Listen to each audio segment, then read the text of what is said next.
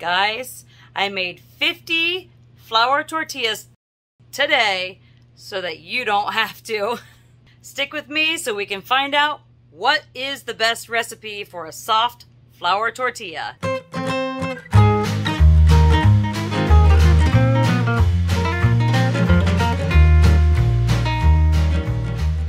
So, what is the perfect tortilla? Well, I say that depends on who you ask. Some will say corn tortillas are the best. Others will say thin and soft. Some will say flour tortillas, they like them thick and fluffy.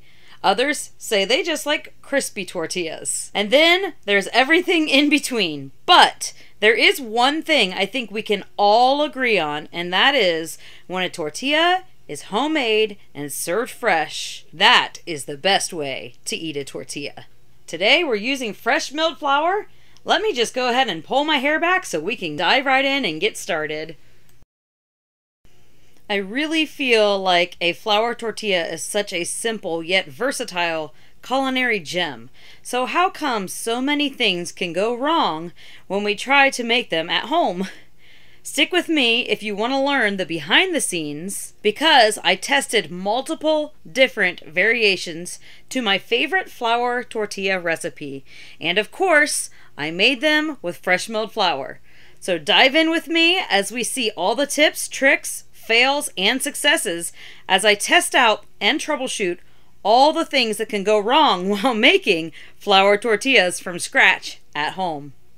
So stick with me if you want to learn the behind the scenes while I do some troubleshooting.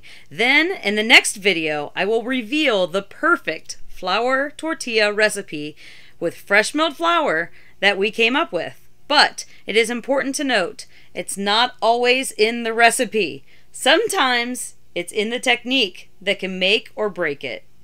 So I started out making my typical flour tortilla recipe, but then I thought, how can I make it better? I used half hard white and half soft white wheat here in this first batch. And contrary to popular opinion, I like to use milk instead of water.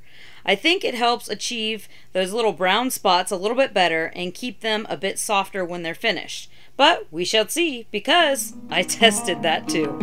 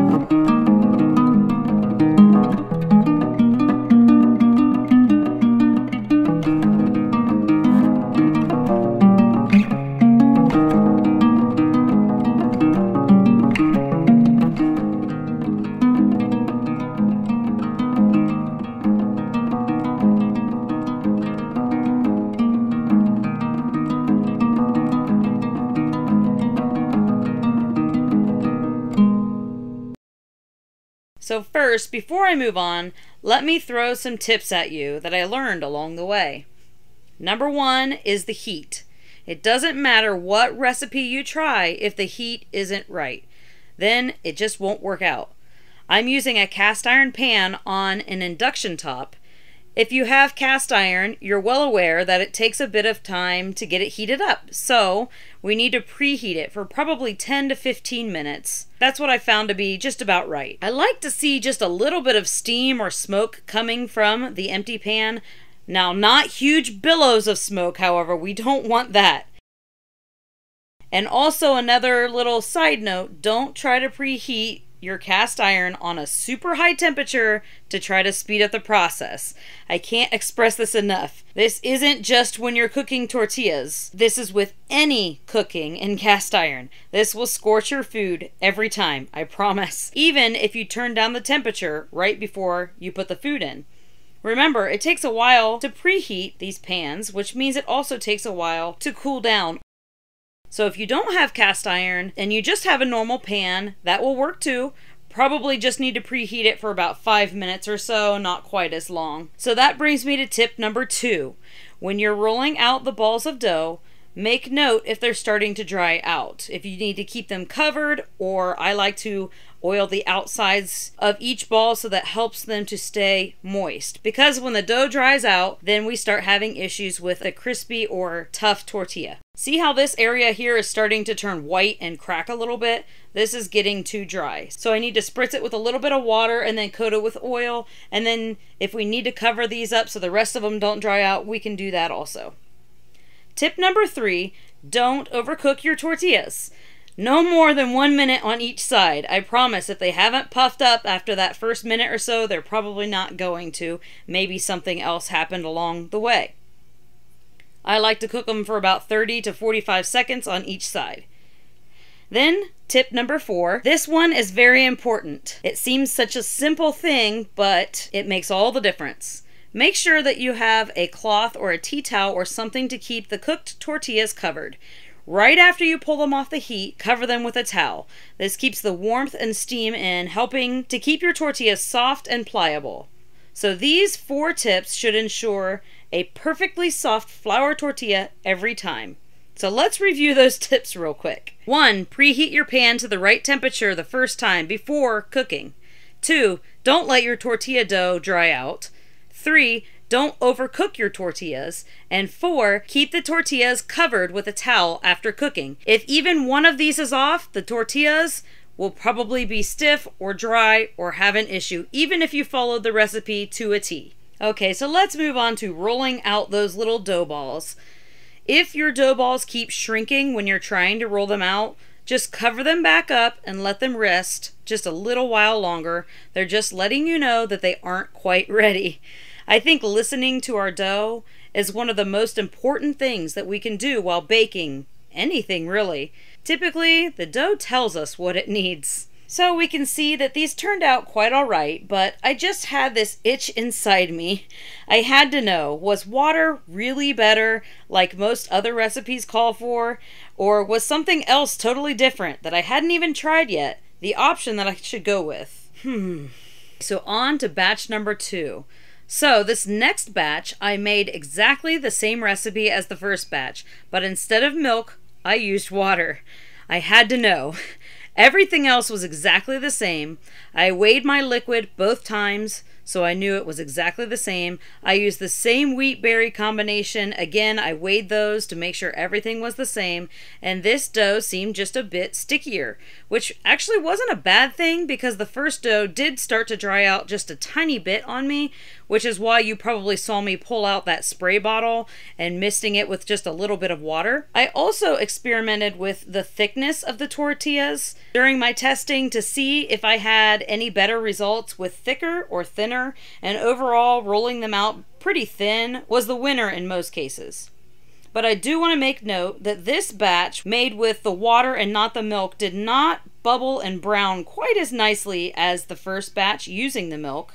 They did end up soft and pliable, however, but for the taste and visual appeal, I decided to just move on to a different wheat variety for the next time, but move back to the milk variation. Which brings us into batch number 3. Alright, so batch number 3, this batch I went back to the original recipe, however I made a little bit of change. I used all soft white wheat just to see if I could get a softer tortilla. I also decided to add a little bit of vinegar to the mix, just to see if it would give me a little more bubbling action. I had really high hopes for this recipe, and the next time I want to make 50 more tortillas, I will probably play with this some more because I think we could get a really good recipe out of all soft white wheat for sure. However, it was kind of a sticky mess. So as you already know, if you've been watching me for a while, I've explained that soft white wheat tends to need more flour in a recipe if you're subbing it out for a different flour. Alternatively, the hard white wheats generally will use less flour or more liquid if you're subbing it out for other wheats. So if you're making tortillas with all soft white wheat berries, you would want to increase the flour amount. And on the other hand, if you're making them out of all hard wheat, you may need to decrease the flour amount just a little. I found a perfect balance at about half hard and half soft variety. I find that that just really works for me quite well. Well, this dough was so sticky that I had to let it rest longer, but this made for a new discovery.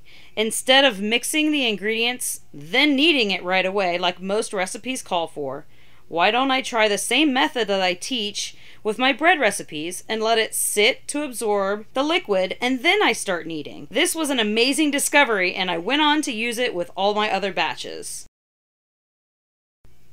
So once I let the dough rest, I was able to gently knead this dough so that I could work with it. It was super delicate and a bit more difficult to work with, especially during the rolling out and lifting them up and putting them on the pan to cook them. They wanted to tear a little bit and they were a little bit more weak in structure.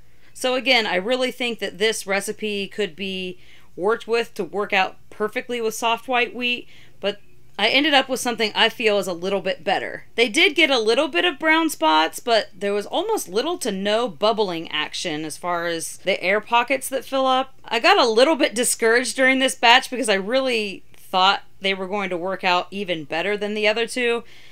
They did turn out very soft, but not quite as ideal as I wanted them to. So on to some reconfiguring for batch 4. And here I wanted to play with a little bit different grain, so I decided to do half hard white wheat and half spelt. I also decided to try adding some more oil to see what the results of that would be.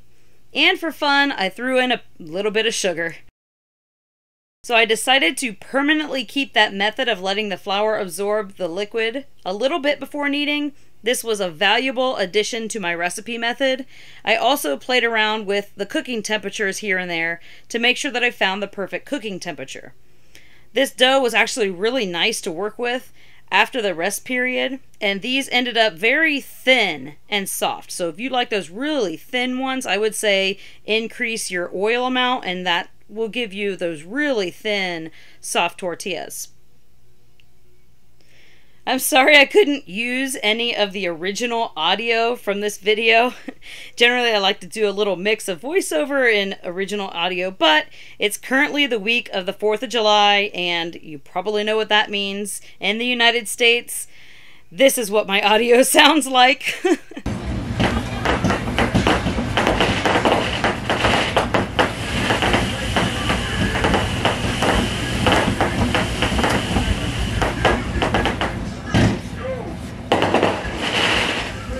I thought this actually might be the preferred method, but after a simple family taste test, these were the least favorite from all 4 batches.